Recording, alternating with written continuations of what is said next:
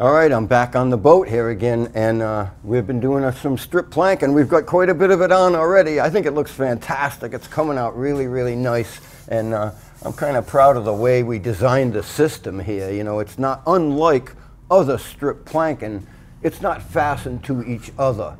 You know, it's only glued to each other. So we didn't nail it or edge nail it to each other. And it really is no need to with this glue. It holds it in place fantastic. It's got a lot of framing in this boat, a lot. So, you know, if this is the only layer of planking this boat ever saw, it would be substantial enough to do the trick. But we're going to put another layer of planking right over it. That's going to be carvel planking. And this whole system is just a little bit different than what's going on. Many, many boats have been double planked. They've been double planked in every which way, double diagonal, you know, double carvel planking, all kinds of which ways. And this, as far as I know, is the second boat that, at least the only ones I've had involvement with, that are strip planked on the first layer and then carvel planked over it. And the carvel planking is, the way it goes on, the way the carvel planking goes on, it's slightly biased to this strip planking. So I think that really, really makes a strong hull. It's been proven already. The Trumpy Yacht Freedom was strip planked by a crew that I ran and carvel planked over it. Fantastic success. So that's what we're doing here. So today I want to show you just how easy this is to go about. Now we're not going to, you know, be covering a ton of ground, but I've got everything right in front of me right here. I'm just going to show you a few little tricks and a few little things that make it easy to do. So one of the first things we're going to do is remove this ribband right here. So you know, it's kind of in the way. We've planked up close to it, and at this point I can't get any clamps in between or anything else, so it's time to take this ribband off. It's not doing anything at this point. This ribband is you know, squaring up the frames and all the ribbands from there up, so this one is just time to remove it. So what I'm going to do is just take a clamp and clamp it to this frame right here, just to hold it there so that I don't have to have help to do it. And take my screwdriver, and the way we've got these fastened to the molds here is with these construction screws. They really do the trick.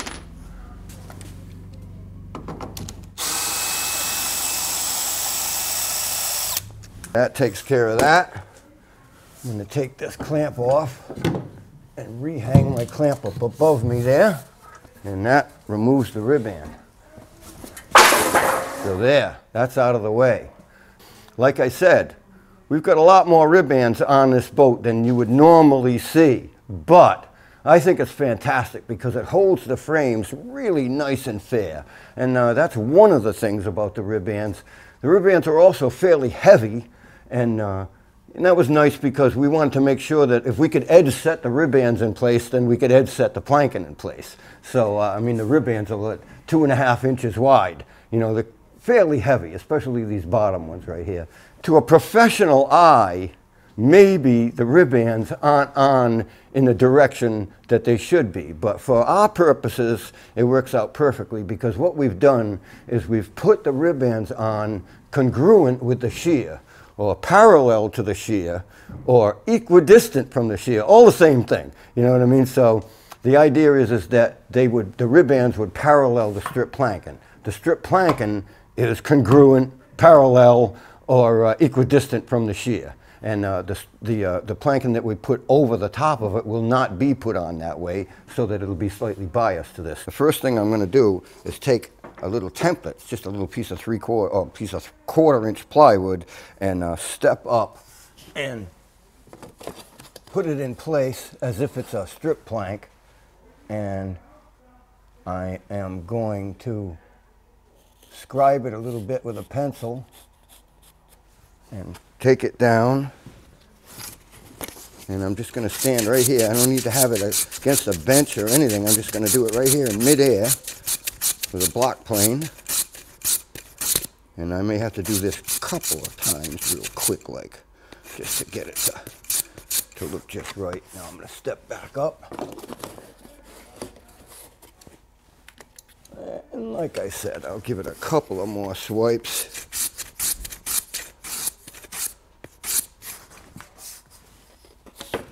Test it again. Perfect. I'll just line that up at the bottom of the strip, like so.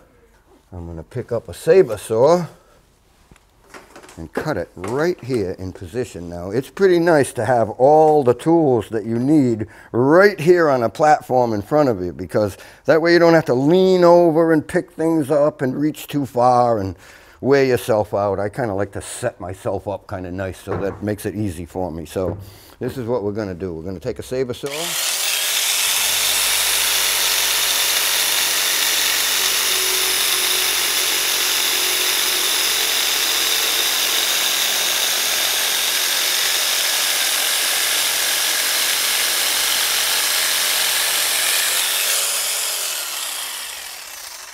Like so. Put our saber saw back, and then I'm going to give it a quick planing, and I haven't taken much off of it or changed the angle of it at all. Now, it's pretty good, but I could touch it up just a tiny bit more. I'll set it right here. Now, the other thing I'm going to do is I'm going to take this back corner just a little bit, a couple little swipes off of it like that. Test it one more time. Oh my goodness, that fits perfect, just like that. So, I'm going to clamp it in place here. The idea of this is so that I have it exactly where it belongs, so that I can get a lint on it and mark it on the other end for the scarf. Now we're going to come all the way back here, and I am going to mark, where would you like it? Right here. I'm going to mark it right here on the edge of this frame, right here, like that. Now, the next thing to do before we even take that down is to take a square, and I'm going to square that mark all the way around. That's the way there's less confusion about how we saw it when we go to saw it. So now, the next thing I'm going to do is I'm going to mark, yeah, Ken's just done it. We mark the angle on it that the scarf is going to be. That helps us when we get to the bandsaw, so that we know that we don't cut it that wrong angle and have it backwards or anything else. And we've done all that already, so we know not to do that. So there we go. We've got it marked for length. We're going to take it back down and cut that scarf in the bandsaw. Now, I'm just going to rehang my clamps up the top. We're going to go this way with it here. A lot of strip plank boats that I've seen in the past, you know, they were just really butted on the frames with a nice square butt like that. And as a matter of fact, they would drill a hole right down through the middle of the butt and put a nail in there. So they're not scarfed together whatsoever. And that would be on a boat that's single planked. You know, and I've seen many, many single plank, strip plank boats built that way. Well, we've made quite an improvement on that, because we're scarfing the planks together. And these strip planks we're putting on are 5/8 of an inch thick by 1 3/4 inches wide. And it's got a 6-to-1 scarf in it. Now, you know, many people have said that, you know, you need to have a 12-to-1 scarf in many situations and different things like that. Well, you know, I tend to agree with that. Depends on what you're doing. The 6-to-1 is plenty for a situation like this, I would say, because they're under very, very little, you know, stress as far as trying to come apart. They're not under any edge set stress, you know, to stress the glue line in this direction. They're under very little stress in this direction here, none whatsoever really. It's got a plank going right by it on both sides glued, and to make a 12-to-1 scarf would just be pretty much a waste of material and a little bit harder to do, and there just isn't any need for it. We're going to take some packaging tape and put some packaging tape on the molds here, because the last thing in the world we would want to do would be to glue the strip planking onto the molds, because if we did that, then when we went to take the molds out, we'd have to take a sledgehammer to them and beat them to death. And the idea is that when we do take the molds out, we're going to make these molds available to the rest of the world in case somebody would like to buy the molds and build another one of these 43-foot Alden 270 series schooners. Quite normally, when you plank a boat like this, you would fasten the planking to the molds. Well, we may have to do that at some point, but this first layer is cooperating so well that we haven't even put one screw at this point from the planking into the molds. And you know, like I said, if you do that, especially with a double plank boat, you better remember to pull those first screws out on the first layer, because otherwise when you plank over it, you can't get them out. And then when you go to get the molds out, like I said, you can't get the molds out either. So that wouldn't be very good. So we try to make sure we don't glue the plank into the mold. So I've taped off the molds. The next thing for us to do is to mix up some glue and glue it in place. We're going to spread one edge with it just as thin as it mixes. Then we're going to thicken it a little bit and spread it on the other surface. And then we're going to mount the plank and put it in place. So the thing for us to do here is get started. We're going to use 2 pumps of glue. That's all we're going to need for this operation. So we're going to mix that up. Really isn't too much to this. Done this probably a million times in my life, maybe, something like that. The next thing for me to do is to grab a brush. This is the brush that we're going to use to spread the glue. Now, I find it's impossible to spread the glue with the bristles on the brush that long. It's just they're not stiff enough, so you can't get any movement of the glue. So what I want to do is shorten the bristles up, and you can do it a number of ways. You can do it with a pair of scissors, do it any way you want, but the easiest way to do it is to just set it down on a piece of hardwood like so, and take a chisel and just go right across with a chisel. Like that. Now the chisel does have to be quite sharp, but that's never a problem for me. All my chisels are sharp. Okay, I've cut one brush for myself. Now I'm going to cut another one for Ken, because he's going to work at it at the same time that I'm working at it. Look at that, right across in one swipe. Pretty nice. There you go. Now I am going to mix some cotton fibers into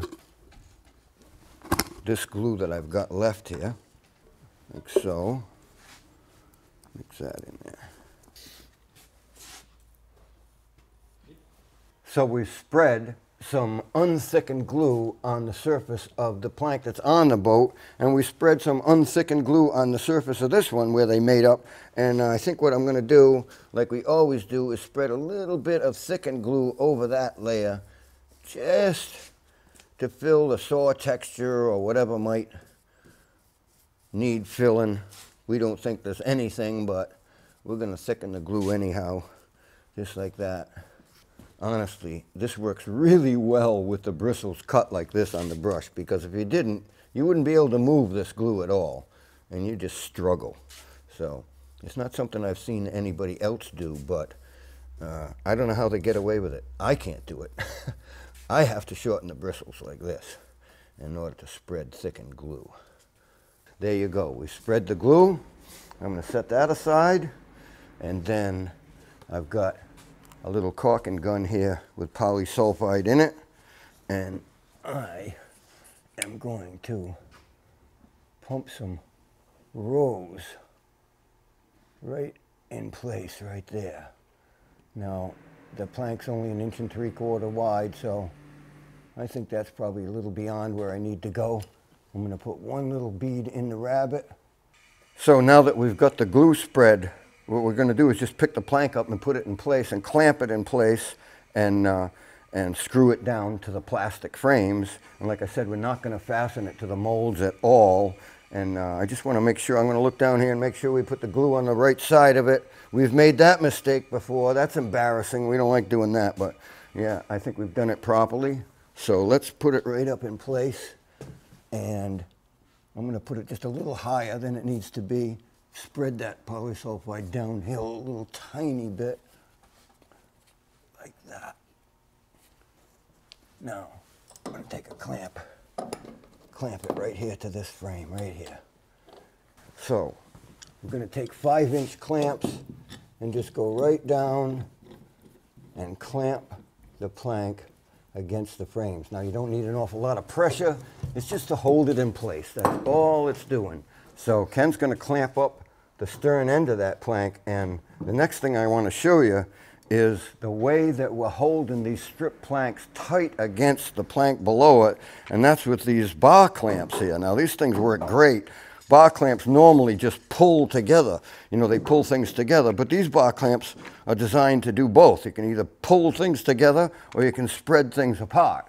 So the ribbands really worked in our favor. Yeah, now it's nice and tight in the rabbet. There's polysulfide squeezing out everywhere. It's nice and tight against the other plank. We are set up pretty nicely here. And at this point, we're going to start drilling some holes and putting some screws in. We're actually not going to countersink them into the wood. What we're going to do is just use the screw itself in order to pull it in. So one screw in the end of the strip plank. One there. We're going to end up with one right here.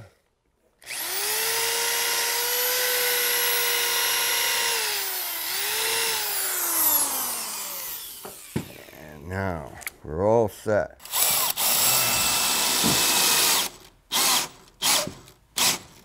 Now, like I said before, the whole idea of all of this is to make it as simple as possible. And now we're screwing it to the plastic frames. We're using the very center of the frame as a line, because we're going to use these screw lines here. When we put the next layer of planking on, that screw line is going to tell us exactly where the frame is, because we won't be able to see the frames. And we'll actually put the next layer of planking on, it's going to have the screws staggered, one forward and one aft of this line of screws right here. So this not only holds it up there, but it tells us where to fasten the next layer. You know, there's been every kind of screw head designed that you could ever imagine. Square drive, Phillips head, Fearson, oh my goodness. To me, straight slot is still the very best of all of it. It's the easiest one to drive, it's the easiest one to get out, and if you damage the head, I actually have little tools that recut the slots. And I don't use much of anything but. So that's the way it's done right there. We can take the clamps off of it right now, and we have completed that task. It's a pretty easy project, really, to do that. Individually, there's nothing hard about doing any of this strip planking. There's nothing hard about the process. There's nothing physically hard about it. It's just a matter of keeping going. Sometimes that's the hardest part of all of this stuff, is to decide that, you know, it gets a little bit monotonous or a little bit boring as you go along, especially doing strip planking like this, but it doesn't bother us at all, and we're accomplishing a task. So it's really fun to see the boat going together like this, and I think that this was the proper design work, and we just love it.